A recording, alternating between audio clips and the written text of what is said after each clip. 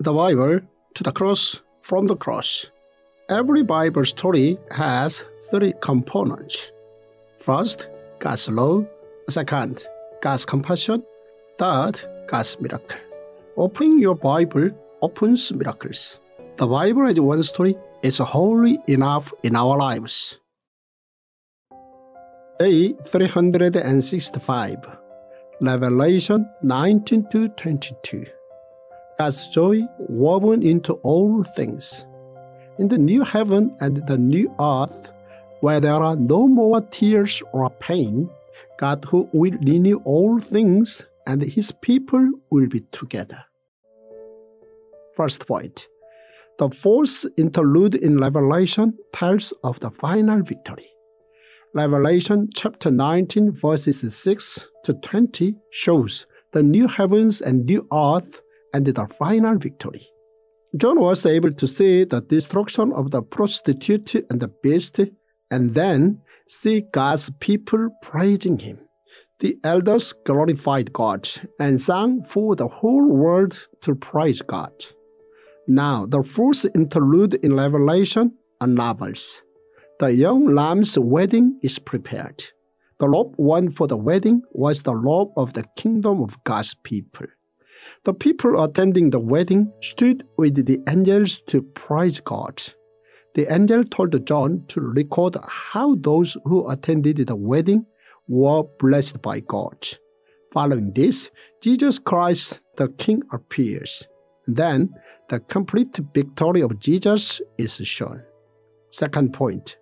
John wrote that Christians with Christ will act as a king for 1,000 years. John wrote that Satan will be punished for 1,000 years. During the 1,000 years, Christ and Christians will act as a king. During this time, God will punish Satan and his forces, and God's words will make Satan perish. After 1,000 years, they will receive their final punishment. Afterwards, Satan will be thrown into a fire pit and remain there forever. On the final day of judgment, the existing heavens and earth will disappear. All will be carried out as it is recorded. Those who are not recorded in the book of eternal life will be thrown down to hell.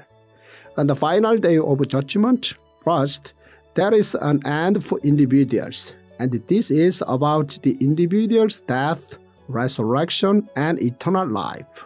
Second, there is a historical end, and this is about the 1,000-year kingdom. Jesus' second coming, judgment, heaven, and hell. And third, there is the universal end, and this is about the new heavens and the new earth. Third point, God will renew the world and create new heavens and new earth. Now we come to the climax of Revelation.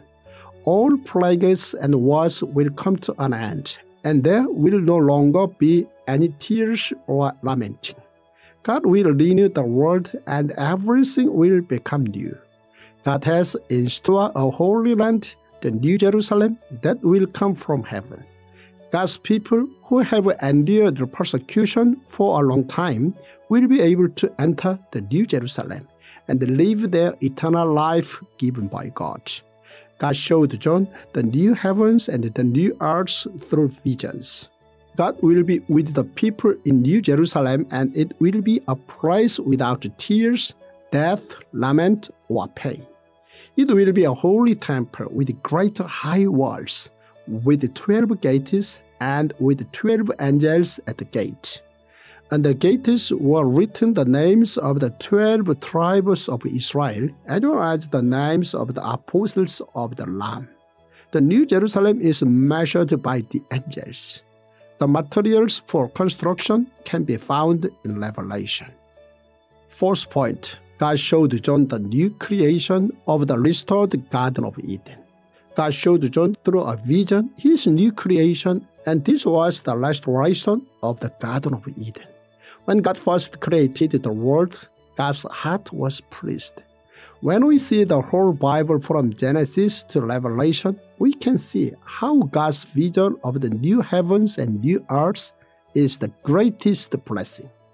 In Genesis chapters 1 and 2, God's creation of the universe is recorded. In Revelation chapters 21 and 22, God's new heaven and new earth is recorded. Fifth point, John records Jesus' heart towards the second generation Christians. Jesus truly wanted to come to them. As John closes Revelation, John records Jesus' heart towards Christians. Jesus' heart is that he truly wants to come to us. This was said to the 7 churches and to us today. Thus, Revelation is a book of joy and blessing. When John praised the angel who brought to him this message, the angel told John that he was only a messenger and that John was to praise God. Now, John ends on this notice. First, the time is near. Second, each person will be rewarded for their behavior. Third, the people were told to come forth to receive the water of life. This clarified that Jesus gave this message. As John concluded the Revelation, he wanted all those reading to keep God's command. John delivered Jesus' heart as he ended his book.